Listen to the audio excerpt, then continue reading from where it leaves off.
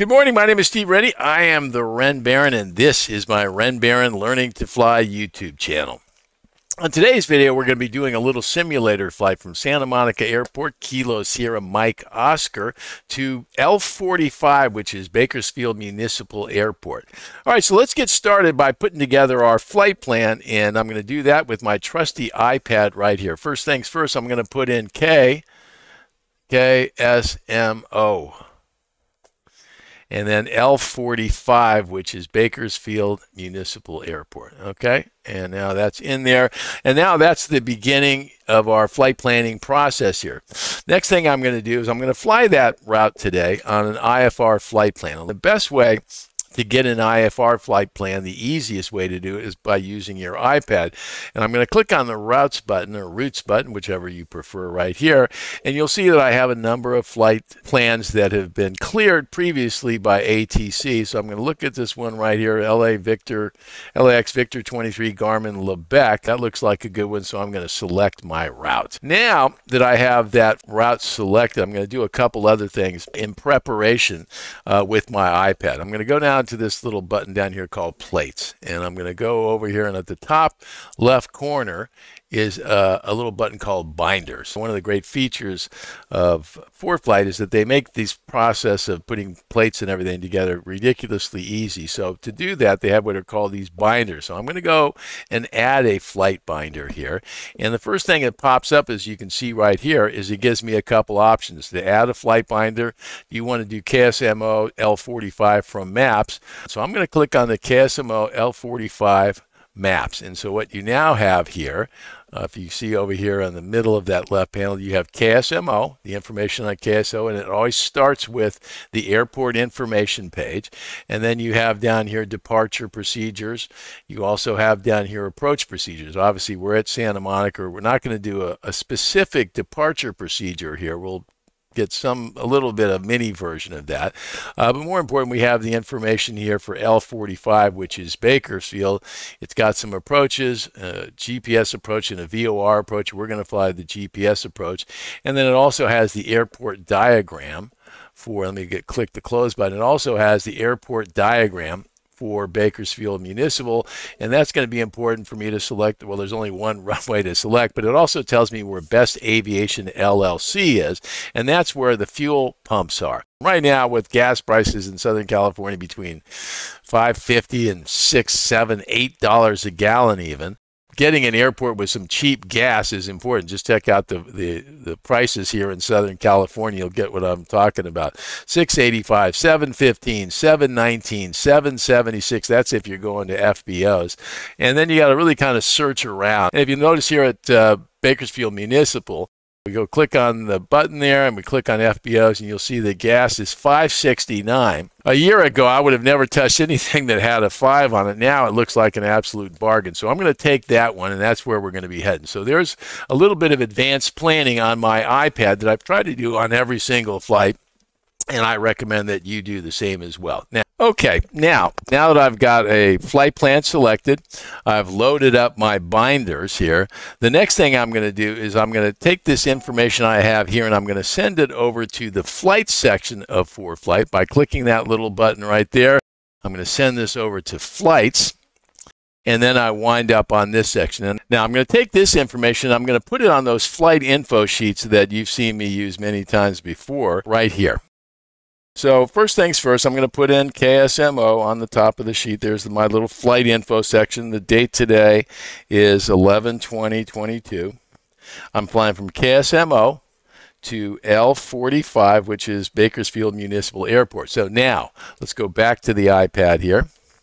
And what I'm going to be looking for now is to fill in some of the blanks on this page over here. So first thing I'm going to do is I'm going to go click over on the info button for Santa Monica. Now I'm going to go to that info tab up here, and I'm going to go and get some frequency. So now I'm going to put in ATIS, which is 119.15. I'm going to put in ground, which is 121.9, and 120.1 for our tower, and will likely be 125.2 on the departure frequency here, which you see SoCal approach for if you're leaving on 246 to 341 heading. Okay, so now that I have that information for Santa Monica, I'm going to do the same thing for Bakersfield, which is L45. So I'm going to click on that info button right here. I'm going to go click on the info tab right here, and it's a Unicom there. So we're going to put in 122.8 for Bakersfield. Bakersfield approach is 12645. I'm going to just write that down here just in case I need it.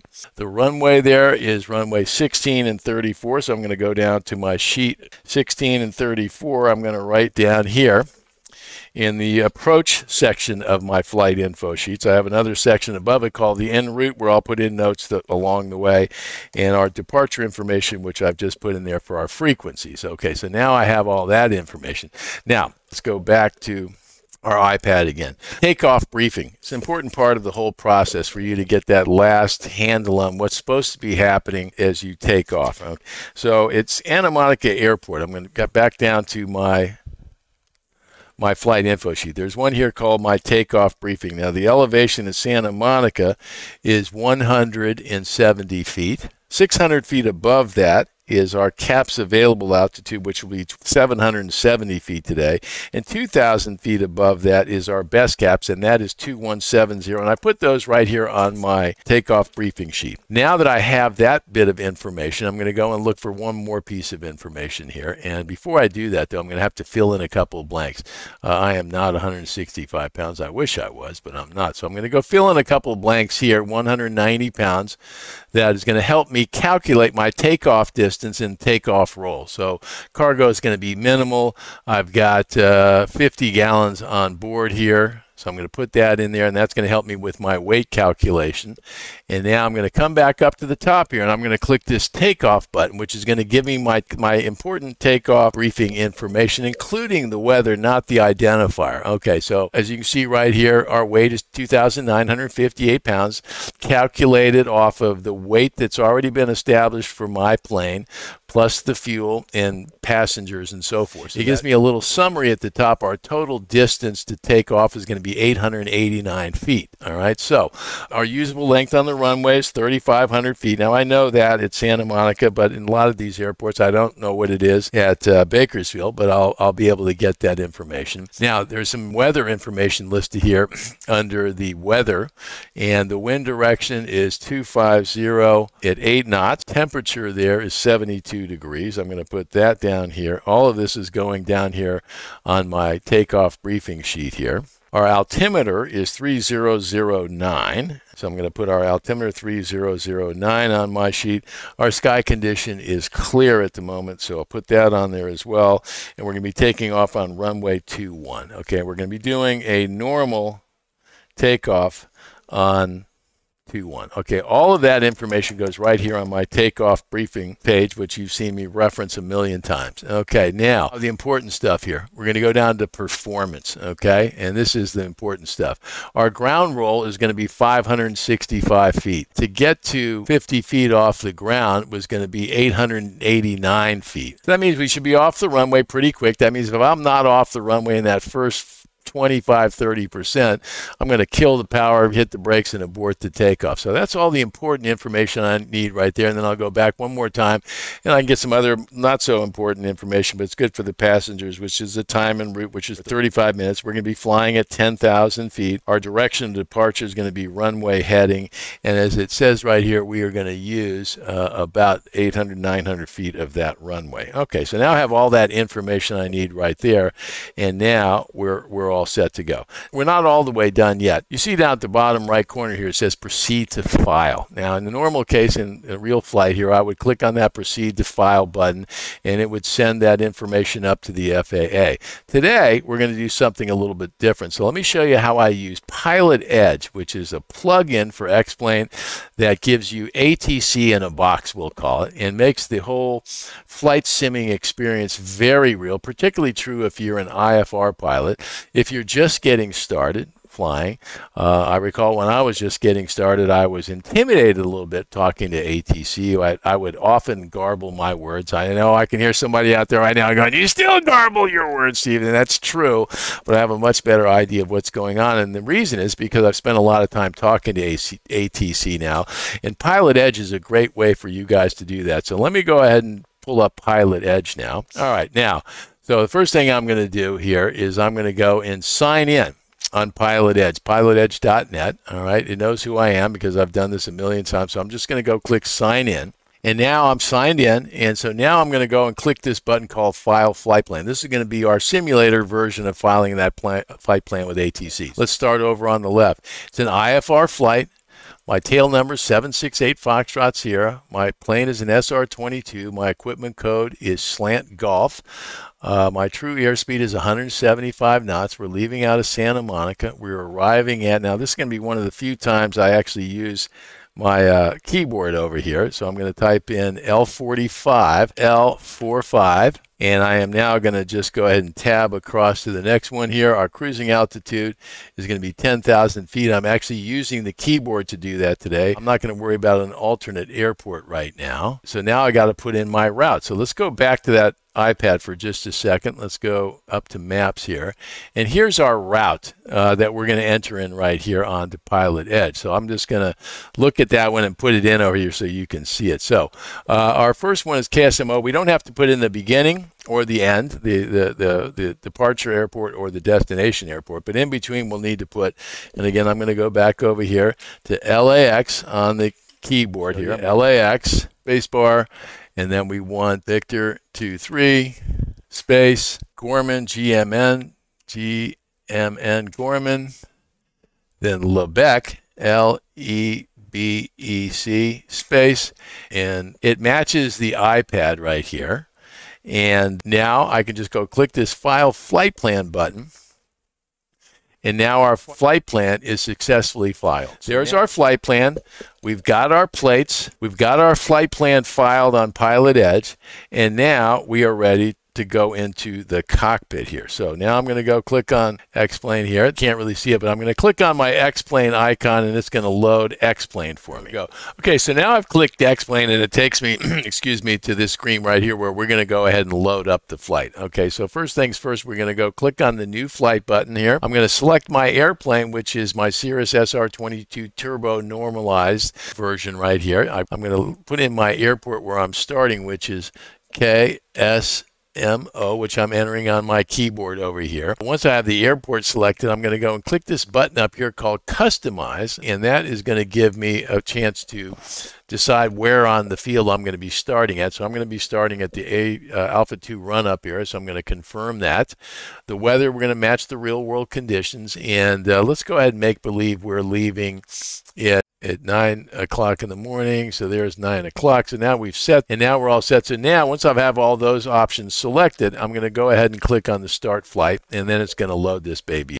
Okay, now that can sometimes take a minute, but now we're in the cockpit, and so now we're going to get started with our flight. The first thing I'm going to do is I'm going to put the keys in the ignition where they're very hard to cockpit.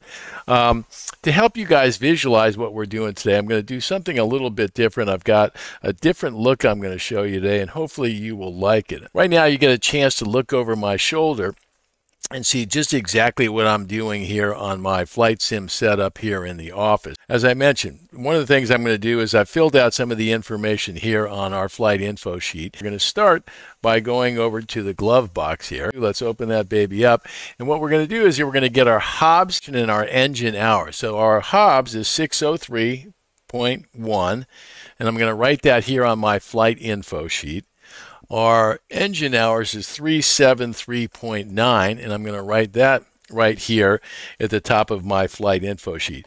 There's one more item at the top. There's fuel on board, and we'll get that in a second. But for now, let's go ahead and close up the glove compartment. Let's come back up top. We've got all that information together. Now let's go ahead and get this baby started up. So the first thing I'm going to do is click on battery number 2. The second thing I'm going to do is I'm going to go click on battery 1. And now you'll notice right here that I've got the green light is on now. That comes on when you hit battery 2. Our screens are all working now here, so I'm going to go click through the Cirrus perspective screens, enter, enter, enter. We've got 32 gallons. That's enough gas to get us to Bakersfield. We're going there to get some gas, so that'll work out just fine. First, let's go put on our strobe light so everybody knows we're getting ready to go. Now, first things first, we're going to click we're going to shove this mixture all the way forward. I'm going to push forward on the throttle as well, and there's two boost pump options down here. One is the high boost prime, and the other is just regular old boost, we'll call it. We're going to start with 4 seconds of high boost prime and listen for that unmistakable whine that happens when you push this button right now. 1, 1,000, 2, 1,000, 3, 1,000, 4. And now that we've got that done, we're going to go pull our power back all the way, and then I'm going to push it forward about 1/2 inch, which usually does the trick for me. I'm then going to go over to my ignition switch, which you can see right here. I've set it over to both, and now what I'm going to do is I'm going to go back down here, and I'm going to push on the regular old boost for 2 seconds. 1, 1,000, 2, 1,000, and then I'm going to start this baby up. See if we can get her started. There we go. Now back to both, and now we'll just pull our power back a little bit right here. And then we're going to put on our Alt 1, Alt 2. Okay, so now we've got the engine started up here. One of the first things I want to do is I want to enable our Pilot Edge ATC in a box. And the way we're going to do that is we're going to come over here to this plugins option up at the top, pull down to Pilot Edge, which is one of the plugins we're going to use, and we're going to click on Connect. And it'll ask me to sign in here, so I'm going to connect. Connected to Pilot Edge. Okay, now we've got some Pilot Edge happening there. We're going to come down here to COM2. We're looking at COM2, so I'm going to push this button up top here to switch us down, and I'm going to push over 11915, which is our ATIS information for Santa Monica. And now I'm going to come down here, and I'm going to go monitor COM2. Santa Monica Municipal All right, let's listen to our ATIS. Information Mike 1951 Zulu, wind 200 at 6. Visibility 10. Sky condition clear. Temperature 21. Dew point 0. Altimeter 3007. Arriving and departing runway 21. Visual approaches in use. Read back all runway assignments and hold short instructions. Advise on. Okay, now we have our ATIS for Santa Monica, so I'm going to turn him down right now. Okay, so now that we've got that set, I'm going to go up top here and enter a couple frequencies. I'm going to put in 120.1. I'm going to put that in on the top for tower. And there it is. I'm going to switch that over, and 125.2 is going to be our departure frequency. Okay, so now we're all set there. We're on 121.9. That's also the clearance delivery for Santa Monica Airport. Okay, now we're going to go out and request our flight plan from ground, which is 121.9. Let's give it a go. Santa Monica ground, Cirrus 768 Foxtrot Sierra with information Mike at the Alpha 5 run-up, or Alpha 2 that is. Can I pick up an IFR flight plan to Lima 45 Bakersfield Municipal? Cirrus 768 Foxtrot Sierra, Santa Monica ground, clear to the Bakersfield Municipal Airport via flag runway heading until the Los Angeles 315 radial, then turn right heading 250 with no delay. Expect radar vector is the Los Angeles VOR and then a smile. Climb maintain 3000. Expect 10,000, 10 minutes after departure. Departure frequency 125.2 and squawk 4507. Okay, we're cleared to the Lima 45 airport. On departure, we'll fly runway heading at the LAX 315 radial. We'll make a right turn heading 250, then radar vectors for Los Angeles. Then as filed, 3,000 to start, 10,010, 125.2 on the departure, 4507 on the squawk, 8 Foxtrot Sierra. Cirrus 8 Foxtrot Sierra, correct. Thank you. Okay, so now let's go ahead and get that baby programmed. So first thing I'm going to do is I'm going to click on the transponder button, and I'm going to push in 4507. We've got 125.2 already set up top, so those are good.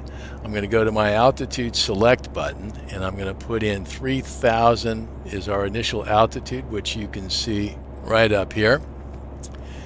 There's our squawk code.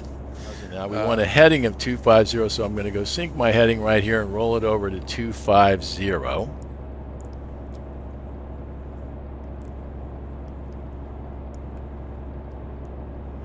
And now we've got that set, so I'm going to check that off my list. And we still have one more thing to do, and we're going to do it through the flight plan. So let's go over to the flight plan here. Let's go back. Flight plan, and now we're going to put in KSMO, LAX, enter, enter. We want Victor 23, so we're going to click on the menu button here. we're going to go load an airway. We're going to roll down to Victor 23. We're going to roll down to the transition, which is Gorman, and we're going to load that baby. And then we're going to go down just one space below Gorman, L, E, B, E, C. Enter, enter, and now we've got Lebec, and then finally Lima 45 for Bakersfield Muni. Okay, now there's our flight plan. Here's what we're going to do to handle that OBS intercepting that LAX 315 radial. First thing we're going to do is we're going to come up here to LAX, and we're going to go make that the active leg. Now you'll notice over here, now we're going to look over here on the PFD, and you'll see we've got LAX TADI. Now, little quirk in X-plane, what I've learned is that if I just go activate leg again, it goes to KSMO LAX. Okay, that's all good. Now, we're going to come back over here on the PFD, and I'm going to go push the OBS button down here, and now we're going to go to the course button right here, and then I'm going to go dial in 315, which you can see right here. So I'm going to dial that in, 315, and that is our radial for LAX that we want to intercept.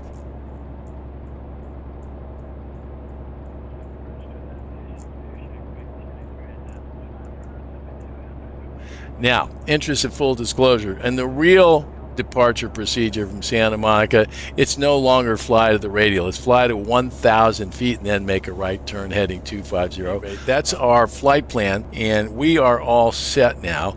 And now it's time to call up and get our taxi clearance. 121.9 is active, as you can see right up here. I'm pointing to it. And now let's give them a call. Santa Monica ground, Cirrus 768 Foxtrot Sierra at Northwest Parking with Mike. I'd like to taxi to the Alpha 5 run-up. Taxi to mid-floor run up to Alpha. Alpha 5 run-up via Alpha 8 Foxtrot Sierra, thank you. Okay, so now I'm going to take off my parking brake. I'm going to go to my checklist, and let's just scoot ahead on the checklist here. I missed a couple of these. We've already started the engine, and we're going to go to our taxi checklist now. So our parking brake is now disengaged. Get her out on the runway here and take care of some of our checklists here. Okay, we got some brakes there. You can see them tipping. HSI orientation is good. Our attitude gyro is good. We got 3-0 up top. We got 3-0-ish coming up. Enter, enter. Turn coordinator we've got here a little bit to the right. There it is, and a little bit to the left. You see the pink movement there. That's all good. So now we've got all that set. So now we've got for takeoff. Okay, our doors are latched and closed. Let's pay attention here, Steve. We're going a little fast there. Seatbelt and shoulder harnesses are secure. Air conditioning, we're not going to need it today. Our fuel quantity is low-ish, but we're on the right, the left. Let's go to our right tank now. Fuel pump is good. Mixture is full. Flaps are 50. Let's put 50 on. Let's do a quick check. Flaps are down. Transponder is set, and that is 4507, as you can see right there. Keep it going here. Transponder set. Autopilot, we're going to test the rest of that up here in the run-up.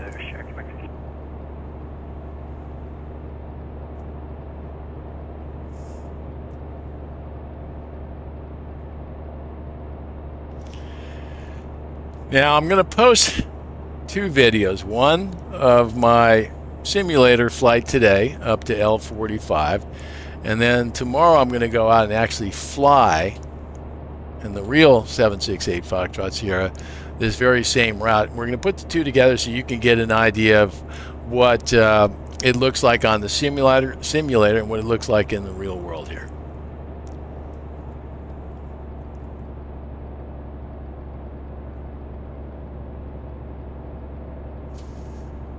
One of the things you're going to find is that when it comes to the engine numbers here on this Torque Sim Aviation SR22 model, they're remarkably consistent with the actual plane itself, which is terrific when you're looking to do something to make it as real as you can. Okay, I'm going to pull back my throttle a little bit here now. We're going to swing this baby around by sticking my left toe in there a little bit. Let's come back up here so you can see what's going on. Full screen here. Okay, now I'm going to come back down to the GCU here. I'm going to go pull out my brake here real quick. Now we're good. Let's come back up top. And now we're going to go through our engine checks here. Okay, first things first, we're going to test the autopilot. We've got the heading over here on about 250. If I click on autopilot, let's put it in heading mode first. Okay, it's already turning to the left. A little bit of quirk on a real plane, it would wait till you've actually turned to that. We're going to call that a good check there. Get rid of heading mode. What I am going to do is I'm going to go click on this. If you look down here on the throttle, underneath the throttle handle is the little takeoff go around button. So I'm going to push that right now. That gives me about 7.5 degrees of pitch, which gets me about 120 knots on my real Cirrus here. Okay, autopilot, we've tested and connected it. Our navigation radios are set. We've got 125.2 up top, 120.1. Those are all good. Our cabin heat defrost not necessary today. We're holding our brakes down, so now we're going to go to our engine page and we're going to spool this baby up to 1700 right here. Keep your eyes right here. We're going for 1700.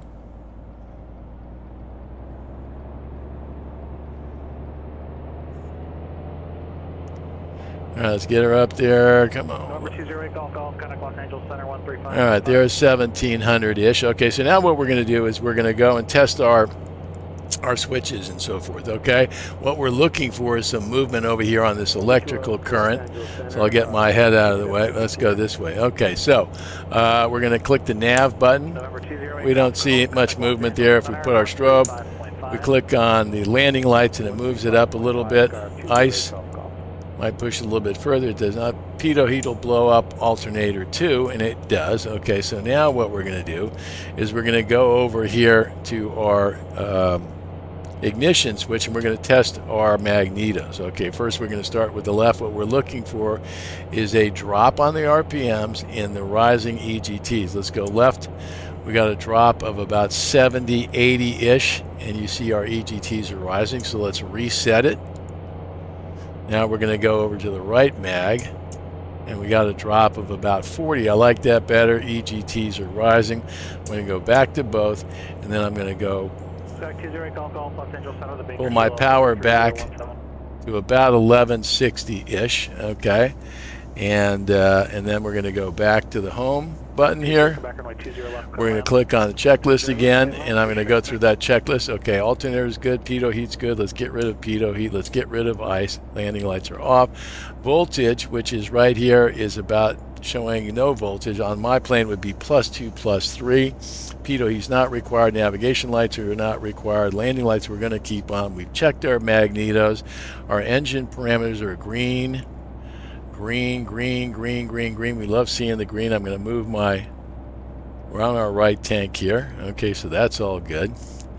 Power levers at 1000. We'll call it 1000. Flight instruments, check and set. We've got our 3000. We've got our takeoff go around button set. Our flight controls are free and collect. Let's go take a look outside here. In our rear view, let's zoom in just a little bit so you can see this. Okay, left aileron is up, right aileron is down. Right aileron is up, left is down.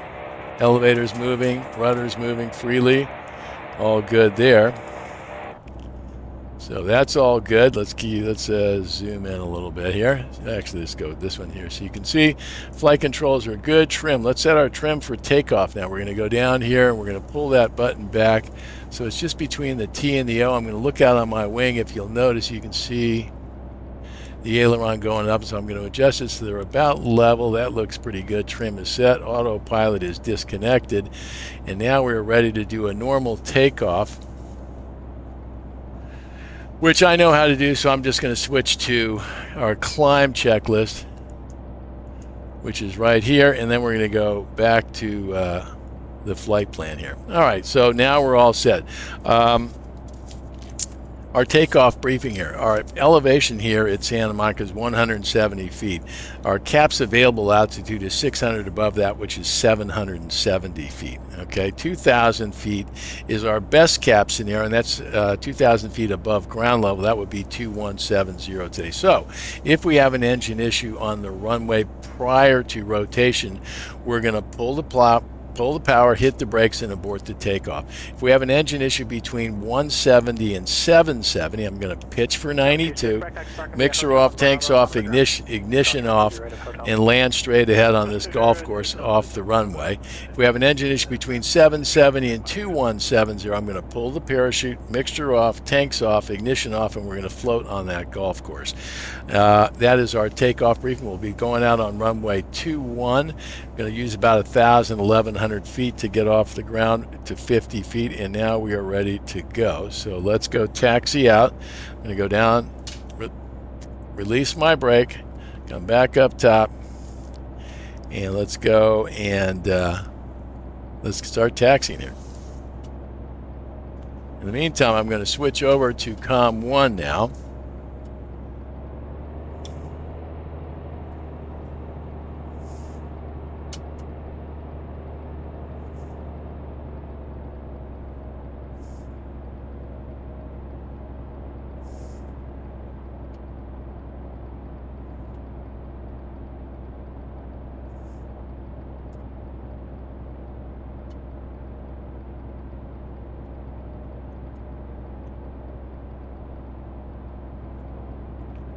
Alrighty, let's go tilt it up a little bit here. Okay, so that's our look out the front window here. Let's take a little look to the left here. We're at runway 21, Alpha 5. So let's just rotate right here and get her back on the line here. Let's go up just a little bit. Alrighty. We're on COM 1 now. Let's go. Santa Monica Tower, Cirrus 768 Foxtrot Sierra, at holding short runway 21 at Alpha 5, ready for departure. No.